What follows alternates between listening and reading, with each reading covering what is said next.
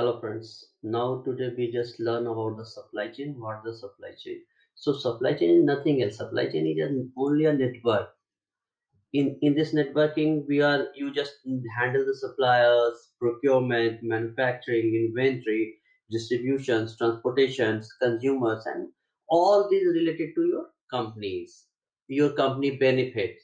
So we just describe all these thing in detail. Actually, when you Google it, they give you the all these things merged with this all supply chain. But in fact, all are scattered in departments, various departments like suppliers and procurement lies in purchase department.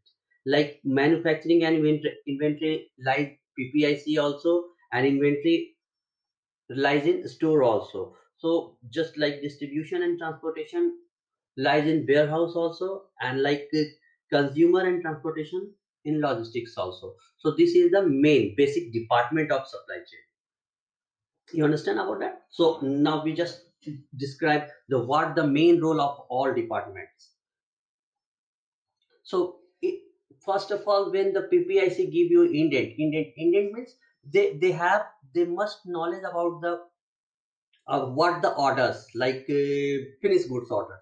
So they in PPIC you must know about the costing, BMR, inventory, and risk management. Costing in the sense of how you just cost about the products, and BMR it means batch manufacturing record, how you manufacture the products, and inventory related to the your raw materials, your packing materials. That's it.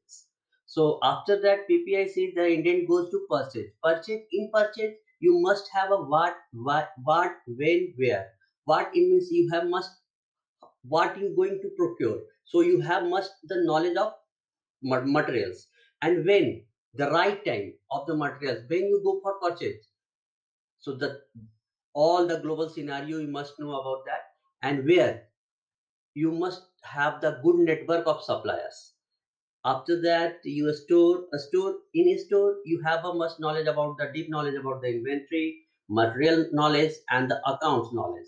So after that, logistic you must know about that the transportations and the custom knowledge, custom department knowledge like duties, custom duties, and logistics as well. In the warehouse, you must know about the inventory, account department, material department, and the logistic and warehouse combined. It's called a EXIM also for export import department. Thank you for all.